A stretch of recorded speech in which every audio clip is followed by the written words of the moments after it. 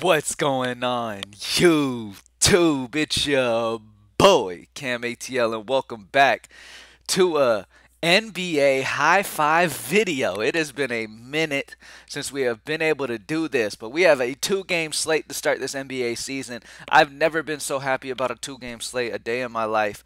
I am incredibly excited for this, excited to break it down, get right into it. I am going to be doing a $50 giveaway on this video alone. All right, $50 giveaway on this video alone. All you have to do to enter your name to the $50 giveaway is to like the video down below, comment anything in the comments section, and subscribe to the channel. I will pick a random comment and choose a winner for $50 in tomorrow's video. I'll announce the winner. All right. Tomorrow we have a huge slate, y'all. So as always, it's a two-game slate, and I love it. I'm loving where I'm at so far with it. I've been looking at this slate for days now.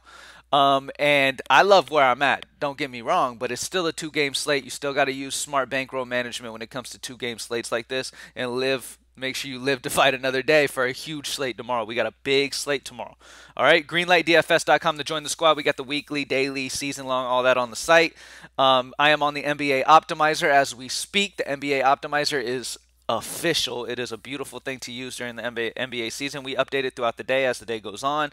And I'm just excited to get into this slate, man. It's a little two-game slate, so nothing crazy. Shouldn't be too long of a video, but I'm just really, really excited to get into this, man. So, without further ado, let's get straight into it. So, first and foremost, let's talk about a player that really sticks out to me on this slate today, and that's going to be my boy Al Horford. Not because he played on my Hawks for years, and I love this guy plain and simple, but he's only 4'9", and he's going to get heavy minutes here, man. Robert Williams is out. Robert Williams has been dealing with those injuries. Robert Williams is that center for Boston. Al Horford's going to take over that role, and at 4'9", he's just in a fantastic position here, okay? The matchup's not ideal against Embiid, but it's just plain and simple opportunity at 4'9". He's going to be down there balling.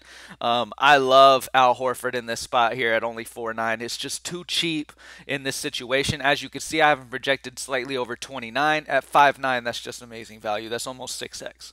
Okay, so he's a fantastic value for me. I absolutely love him.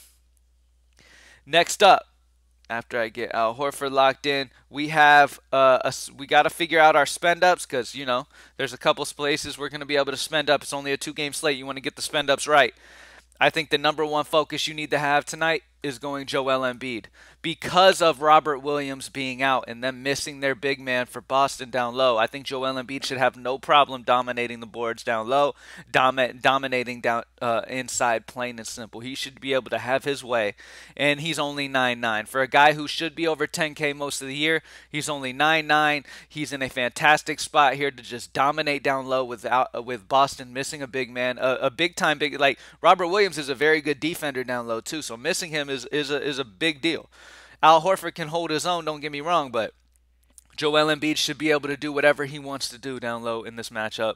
I love Joel. He is my favorite spend up on this slate. I believe I have him projected higher than anyone. I have LeBron very slightly higher. Let's go ahead and lock in LeBron because, like I said, it's a two-game slate. You can get who you want. Now, we had the news come out yesterday that Golden State starters weren't going to play a whole normal amount of minutes. They're not ready for that conditioning yet. So I'm not interested in doing any of the spend up Golden State guys. If you wanna spend down on some of the cheaper Golden State guys, maybe off the bench, thinking they're gonna get some decent run and they're just super cheap, then that's fine. But when it comes to starters on Golden State, I don't have a ton of interest in that. But what I do have interest in is LeBron James on the other side. LeBron James, we know how much he can just handle the rock, playing and he can run the point. He can pretty much do anything on the floor. On top of that, the Lakers are a little bit thin at guard. Okay, you got Russell Westbrook. We don't know if at this moment, I believe Russell Westbrook might come off the bench. They've been playing around with it throughout the preseason. Westbrook might come off the bench. Okay, and if Westbrook comes off the bench, that's going to be interesting. So with that being said, I mean, LeBron James is going to handle the rock a good bit here. Yes, they have Patrick Beverley they brought in. Yes, they have Kendrick Nunn, who we're going to talk about because I think he's great value. We'll get into that. But Dennis Schroeder they brought in and is out. You know what I mean? So he's not going to play. So when it comes to the guard position, Austin Reeves can play guard, but Predominantly, they're going to want him at small forward, most likely with Troy Brown Jr. already out. So Austin Reeves is probably going to see more of that forward position. So when it comes to point guard, you got Russell Westbrook, who's banged up. Not sure if he's going to start or come off the bench, but either way, he's banged up. Dennis Schroeder's out. That leaves Patrick Beverly, who's already going to be starting in the starting lineup, whether he starts at point or shooting guard. And then Kendrick Nunn and Austin Reeves. And Austin Reeves, like I said, will probably play some small forward, most likely, majority, because they're missing Troy Brown at small forward. They do have Lonnie Walker, but we're not sure. They might move him around a little bit, but I'm expecting good production out of another guy that I'm going to talk about next, actually. But LeBron James, like I said, it's a two-game slate. On two-game slates, you got to get your spend-ups right. I think you cannot go wrong here. I think this game ends up staying competitive.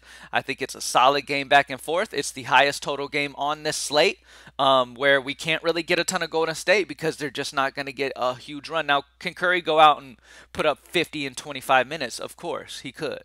But LeBron James, at least we have that safety of him getting those minutes, and I love him as the spend up in the top total of the night. So LeBron James and Joel Embiid are my top spend ups. Al Horford's probably one of my favorite point per dollar plays in general.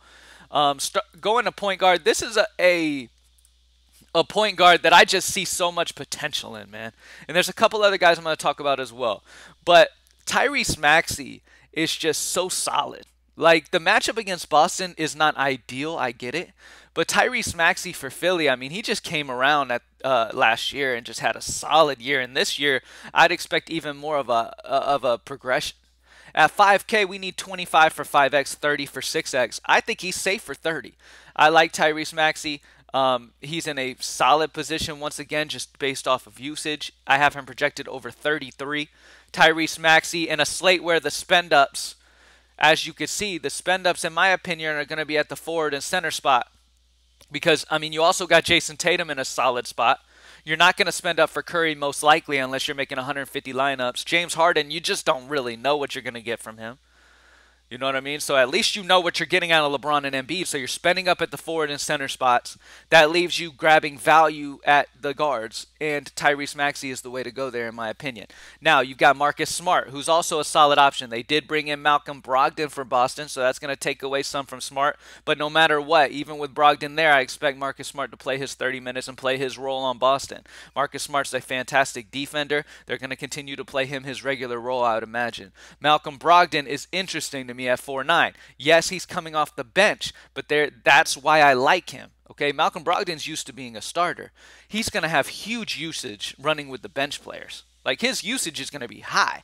As well as that, I am expecting 25 to 30 minutes out of Brogdon off the bench as well still. So, it's pretty amazing, as I'm even talking about this right now, how solid this Boston team is. Like, having a guy like Malcolm Brogdon off the bench is huge. You know what I mean? This dude is a starter on most teams. And the fact that he's coming off the bench, he's a solid option at only 4'9".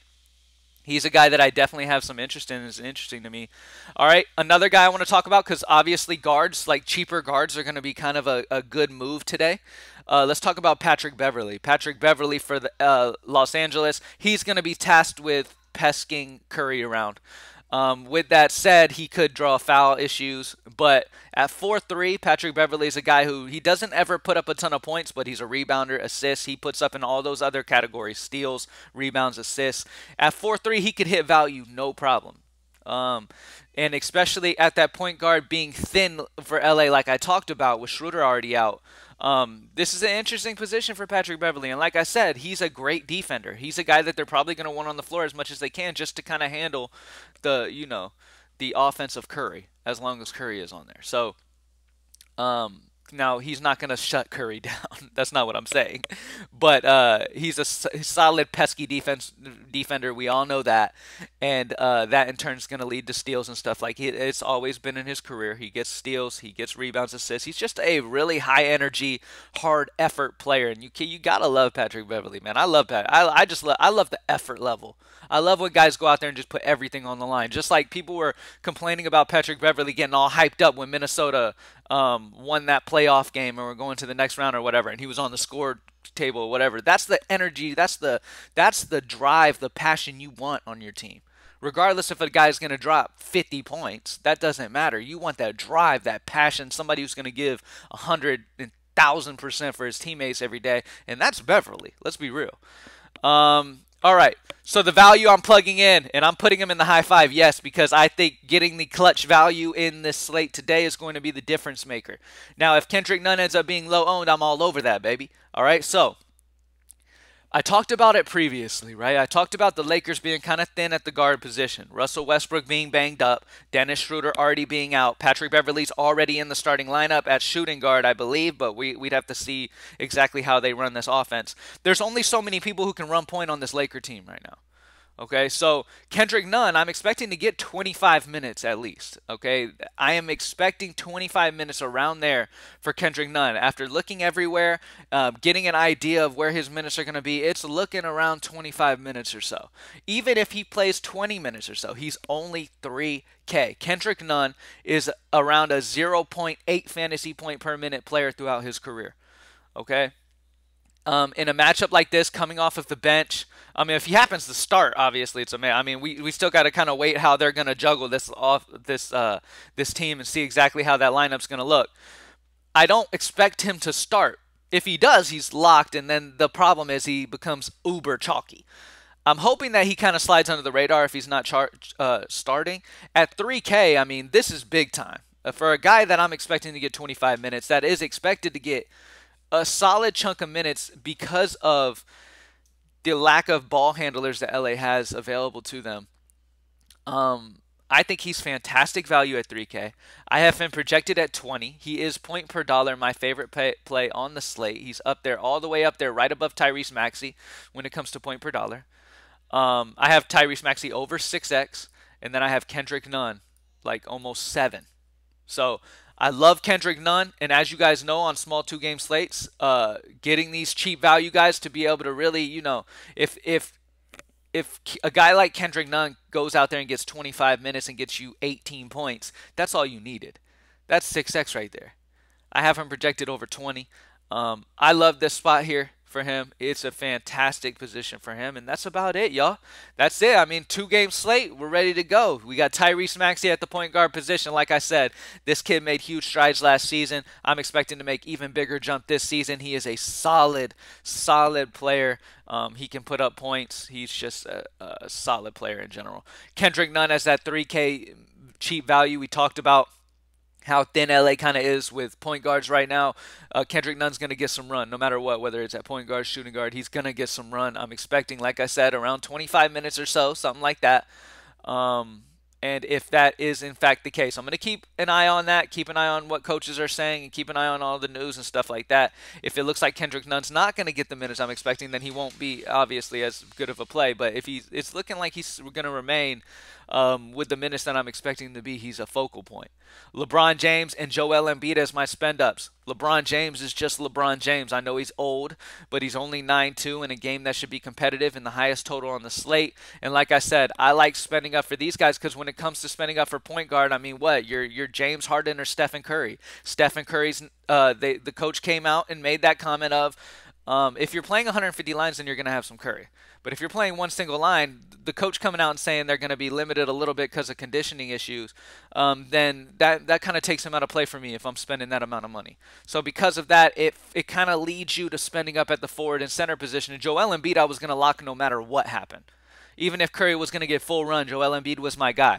Robert Williams out for Boston. Joel Embiid has always been consistent in smashing Boston anyway. Now you take Robert Williams off that really good down low guy for Boston, and Joel Embiid's going to have his way.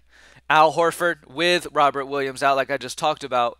Al Horford's going to get a ton of run down there at 4'9". I just love his potential as well. I have him pretty much projected at 6X. I love Al Horford. He's one of the focal points for me as well. So it's just a fantastic slate, man. Another spend up you can consider at those forward spots is obviously Jason Tatum. I got Jason Tatum projected at 47 at a 5.3 point per salary. He's about 0.3 less than LeBron.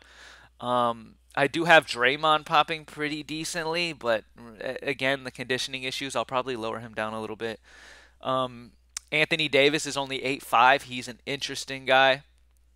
But yeah, man, I mean, really, LeBron James and Embiid are my two favorite spend-ups, and then Kendrick Nunn as the 3K value to really open things up and allow the balance.